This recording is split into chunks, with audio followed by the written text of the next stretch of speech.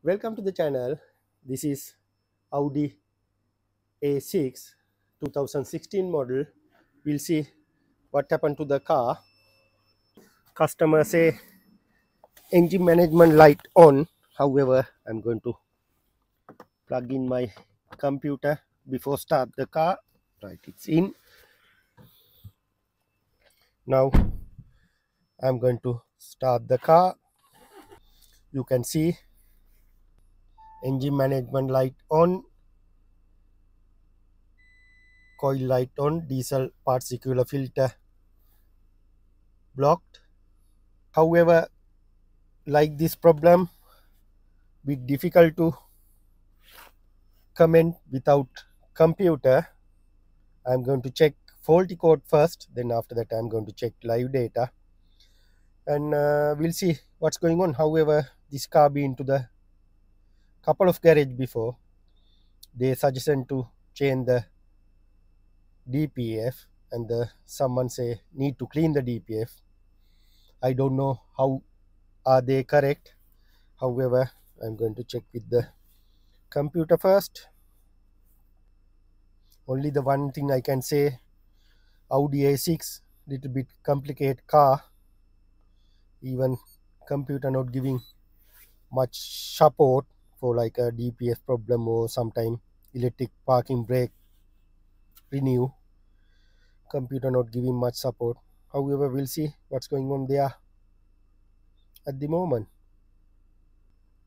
I'm going to do the high speed scan.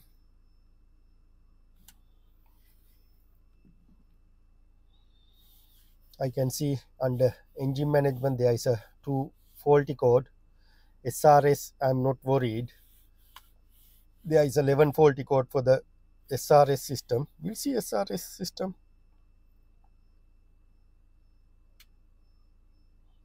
Right.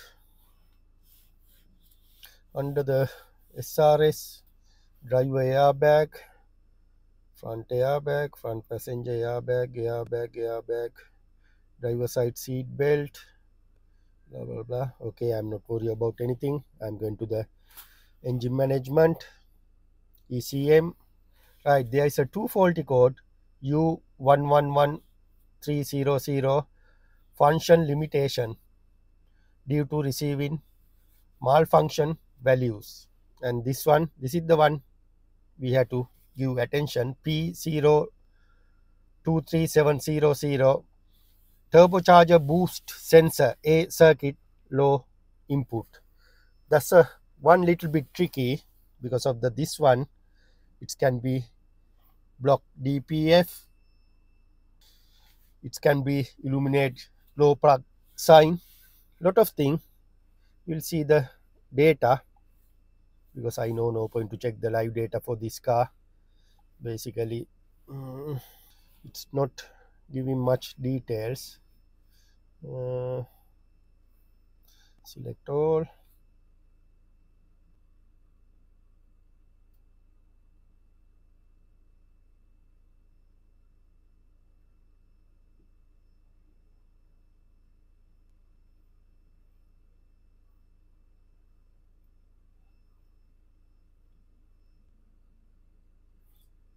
No, I'm not worried about any live data for this car.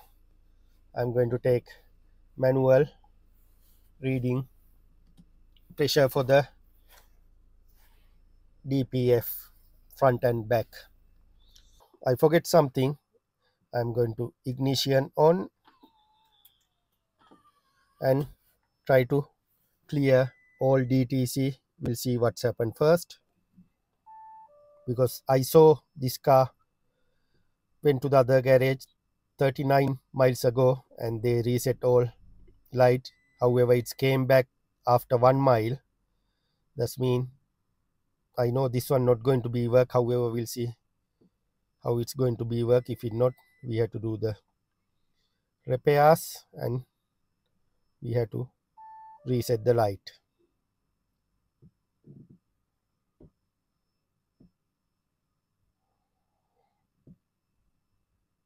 Right, you saw as it is. Then there ABS, whatever. I'm worried about this one.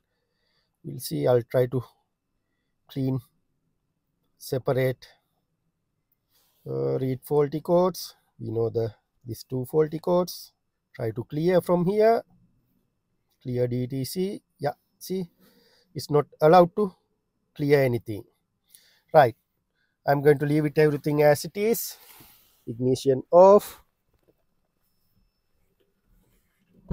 And going to the engine bay. Because I noticed one thing, this car overdue for the service thing. This air filter didn't change long time. I'm going to change the air filter and I'm going to do the service, and after that they're talking about the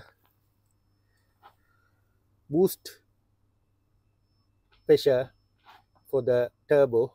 This is the sensor. Basically I'm going to order the sensor here. I'm going to change this sensor. I'm going to do the service. Then after that I'm going to, this is for the DPF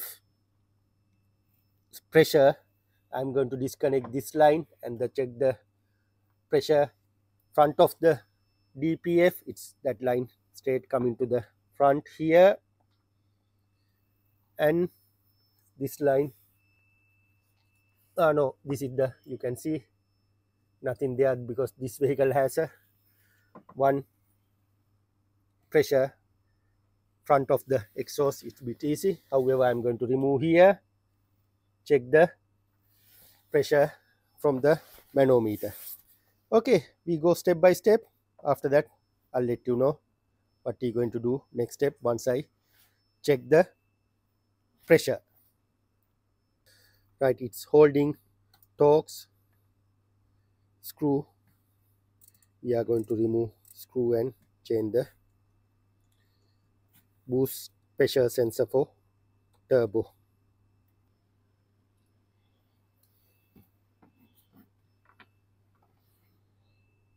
Yeah, disconnect the hose.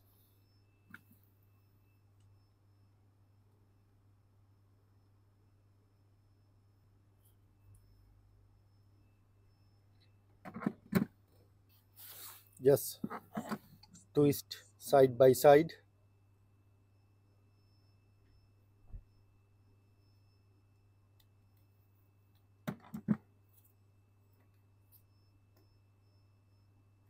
Then you can remove. And when you're going to change, make sure buy genuine parts. This one got it from TPS, Volkswagen, VW, whatever, Audi, same part. Before you open the bag, make sure correct sensor, otherwise you can't return this one. Compare the new one and old one. Look like to me same. Pins inside 3. Yes, both 3. Yeah, now we can open the bag and reinstall the sensor.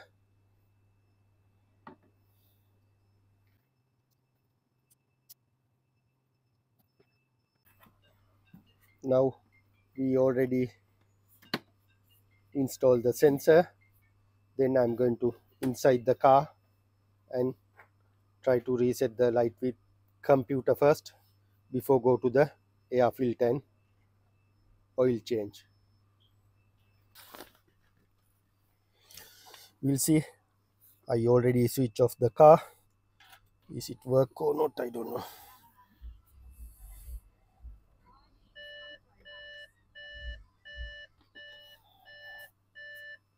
Engine. Go to the code menu. Read faulty code. Try to clear faulty codes. Yeah, bingo. That's mean we have a good sign that sensor already faulty. That's why it's not allowed to clear. Now, however, that job done. Now you can see no any ECM. Right. That's fine. Now I'm going to exit from here. Yes. Yes. Yes, right. Okay, I'm going to leave it everything as it is. Then I'm going to check DPF pressure with the manometer. I had to disconnect this hose. First disconnect from here, then after that disconnect this hose, and I'm going to check the DPF pressure. He already removed the sensor. Now he's going to connect my manometer for that hose. Now I'm going to take a millibar. Yes, it's millibar. Then I'm going to start the car. You can see it's little bit high, around 32, 35 something. That means partially DPF's blocked. Then I'm going to rev RPM 2500.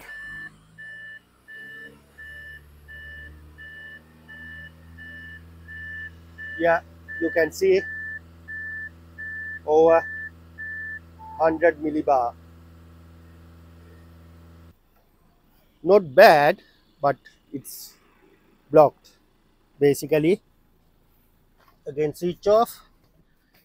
What we're going to do, we are going to inject our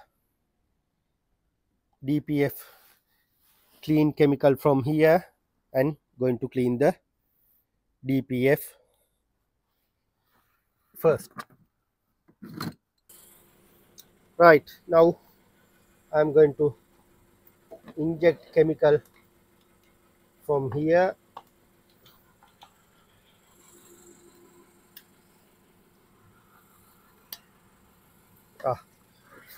I'm going to inject the chemical without connecting. Half away sleep.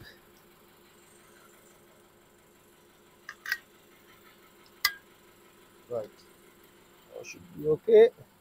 I have to hold here. Oh.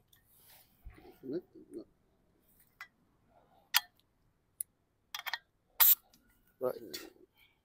Yeah, now it's okay.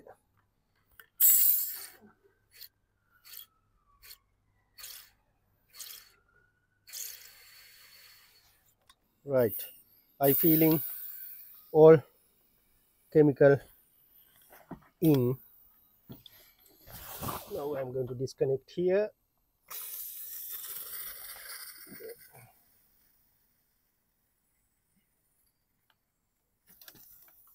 Right, see, nothing there now. Nothing there. Yeah. Right.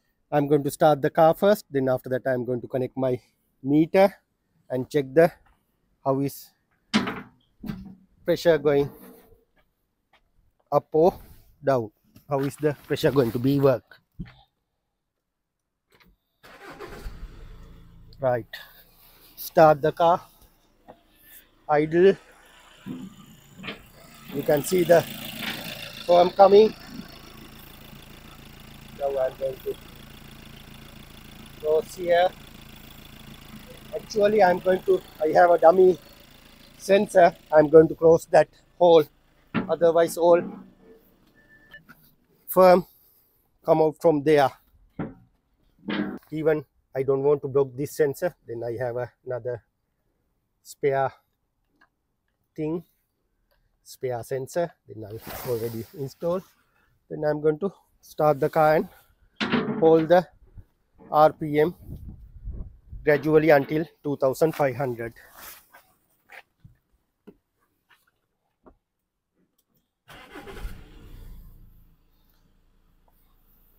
Right.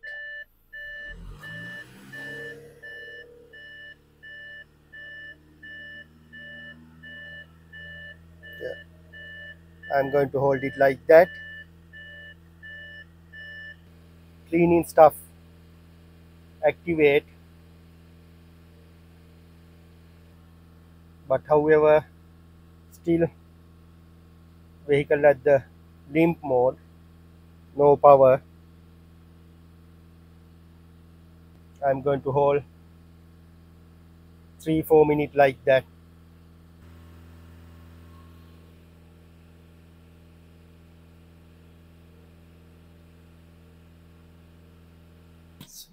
Already clear the exhaust now. What I'm going to do, I'm going to remove this sensor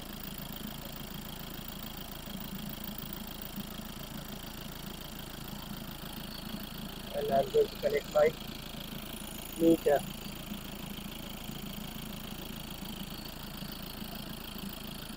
You can see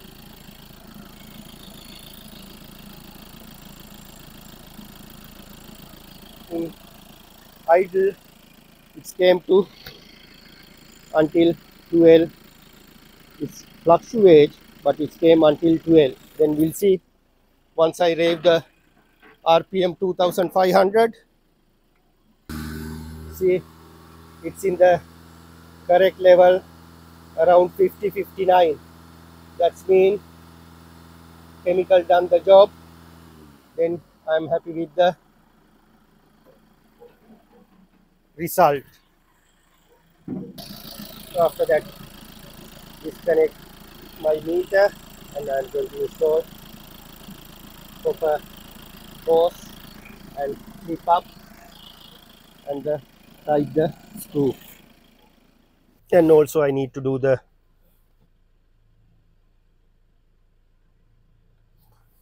fuel also well, because its fuel level very low.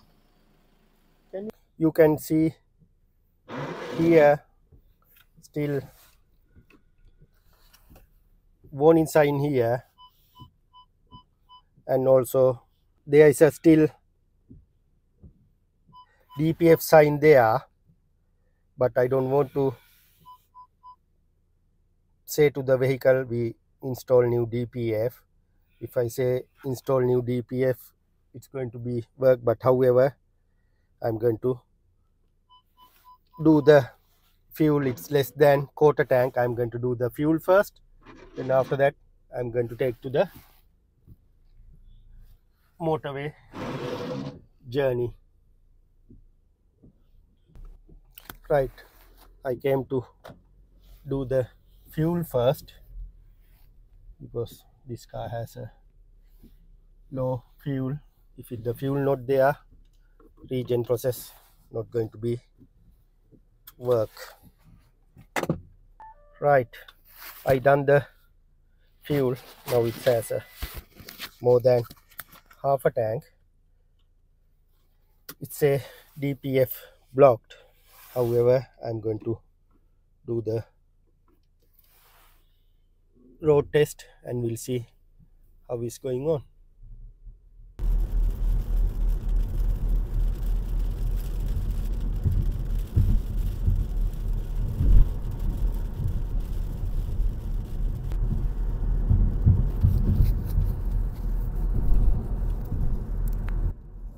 Yes, I'm at the moment 60 miles per hour. I'm going with steady meter, 60 miles per hour.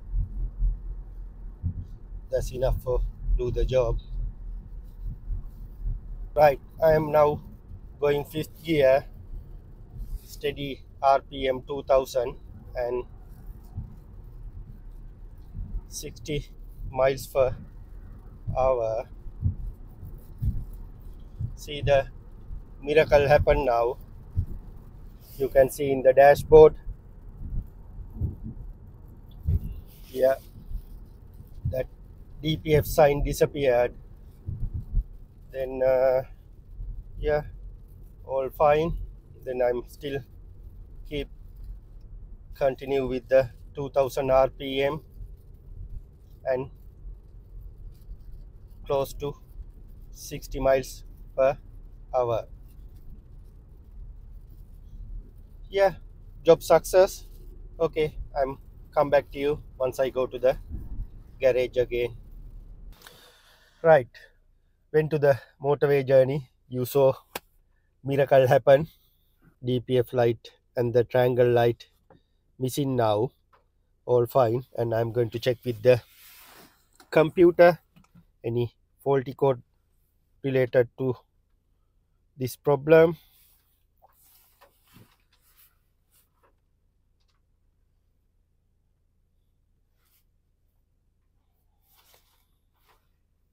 Right, you can see as it is, no DTC. That's one good sign. And the dashboard clear, everything okay. Now I'm going to switch off the car. Now you know, if you have a like this problem, what you have to do, because of the turbo sensor, that's why DPF block. However, we done the assessment, we found the problem, sort out, all good. Happy customer, now happy car and happy Charlie. Thank you very much. See you with the next video.